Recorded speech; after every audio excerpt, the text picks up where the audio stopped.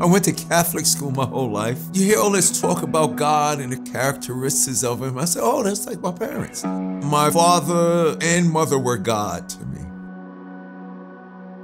For me, it was all comic books. I remember seeing Batman going, oh my God. It just spoke to me. So by second grade, I put 2 and 2 together. I need to pay attention in school so I can understand what's going on in comic books.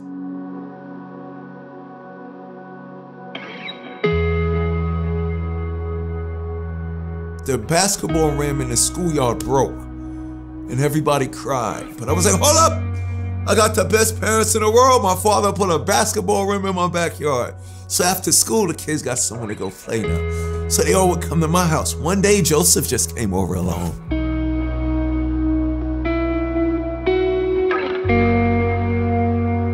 Me and my brother had turntables. So when Run saw my turntables, he was like, my brother's Russell Simmons. He manages Curtis Blow, Jimmy Spicer Houdini.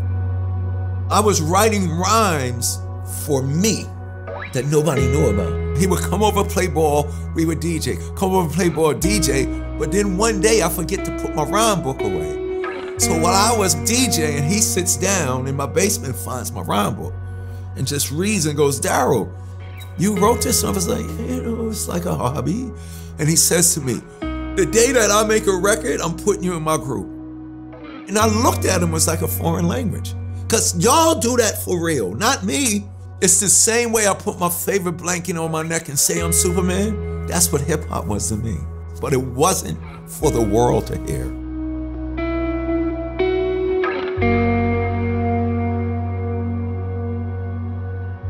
July '82, a letter comes in the mail. We're proud to inform you that you've been accepted at St. John's University. So as soon as I see that, put the paper down, run downstairs to the basement, write a rhyme about it. I'm DMC, in a place to be. I'm going to St. John's University. Since kindergarten, I acquired the knowledge. After 12th grade, I'm going straight to college. And I went back upstairs to my room. Phone rings, it's Joe. Darryl, what? Remember 4 years ago when I said if my brother let me make a record? Yeah. Grab your rhyme book. We're going to the studio to make a record. We went to the studio, recorded our first single. It's like that, and that's the way it is with the B-side Sucker MCs.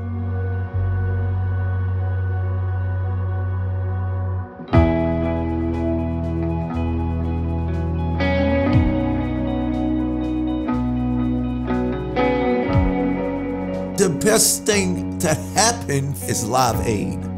Bill Graham, one of the greatest rock promoters in the history of music, he was the guy that said, I will not participate if you don't put Run DMC on this bill. And they said, why do you want those guys? Their hip hop's not gonna be here in 5 years. But Bill Graham had faith in what we was doing.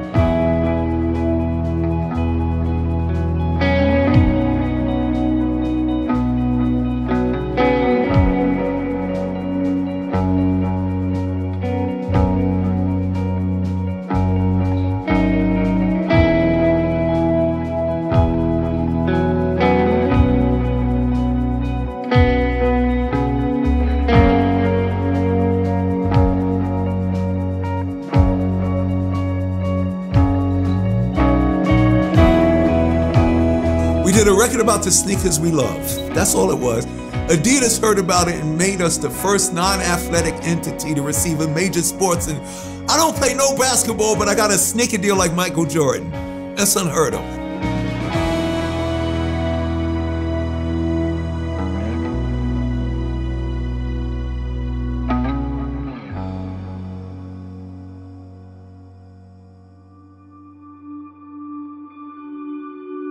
People around me started saying, you need to be on the charts. You need to be on the radio. You need to have a hit record. You need to be rich and famous. You need to make money. The down thing was depending on something outside of me for my success, meaning alcohol. Every neighborhood, I don't care if it's Irish, Asian, Puerto Rican, whatever, has a guy that can take the most shots and drink the most cans. But I'm drinking a case a day, but not knowing why, just to get through. So I get acute pancreatitis. I go in the hospital for almost a month. Doctor looks at me when they discharge me. You have 2 choices, son. Drink and die, or not drink and live.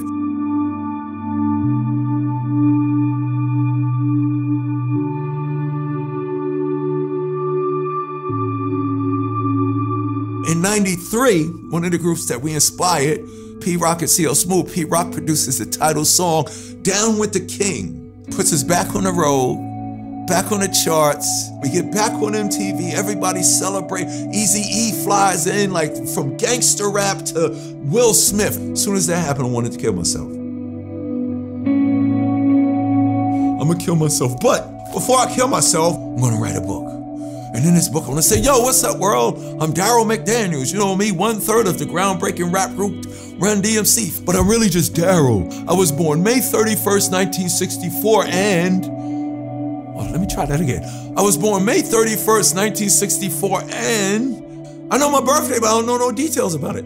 So, call my mom. I said, I'm doing this book, and I know my birthday's May 31st. I need to know some more details. How much did I weigh? She was like, you was 11 pounds, 10 ounces. You was a big baby. What time? You came into the world, 11:30 a.m. All right, Ma, thank you. I love you. I love you too, son. Bye. Hung up the phone.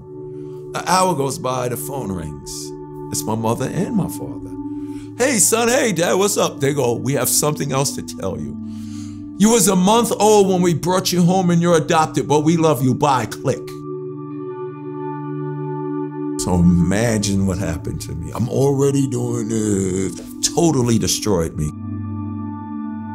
So what do you do when you don't know what to do? You self-medicate. I went back to drinking, doing the very thing that could kill me. My wife kept it real. She said, you're drinking because you can't mentally handle the fact that they just told you was adopted. And I'm fighting against that.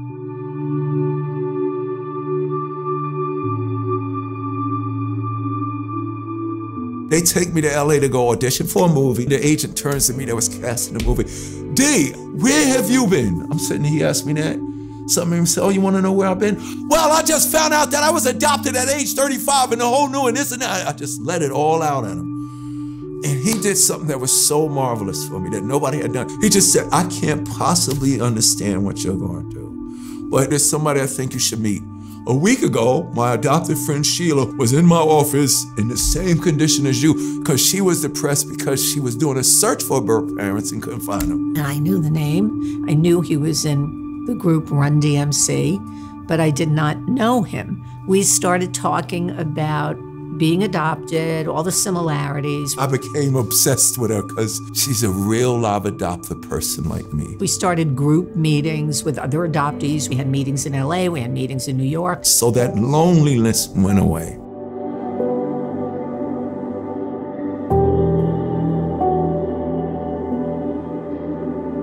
My therapist had to look at me and said, your situation doesn't define who you are. So what you're adopted? And she told me, you're like two of the greatest adopted foster kids in the history of this universe. I'm like, oh, Jesus and Moses. Mary came home and told Joe, I gotta show you something. He could have said, get out of here. He said, nope, that kid has a destiny. What about Moses? He got put in the water, got taken by Pharaoh's daughter, brought into there, and then he's sitting here one day, yo, Moses. It's God. I need you to go tell Pharaoh, let my people go. So those two people have a destiny, and this is what the whole adoption thing is about.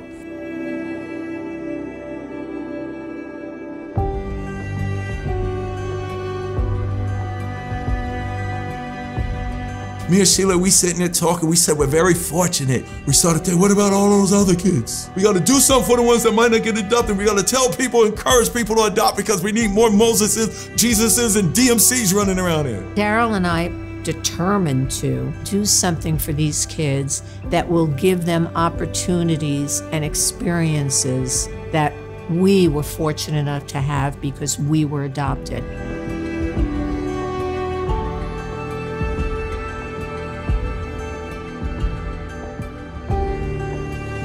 Everybody from the kids in the hood to the kids in Beverly Hills, their situation doesn't define who they are. They do.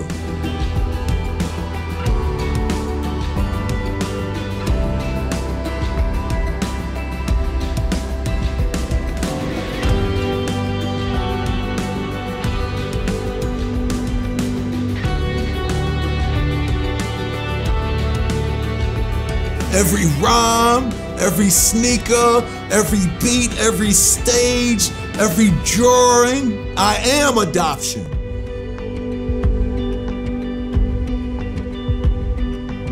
I'm Darryl McDaniels, DMC in a place to be, and I am that kid.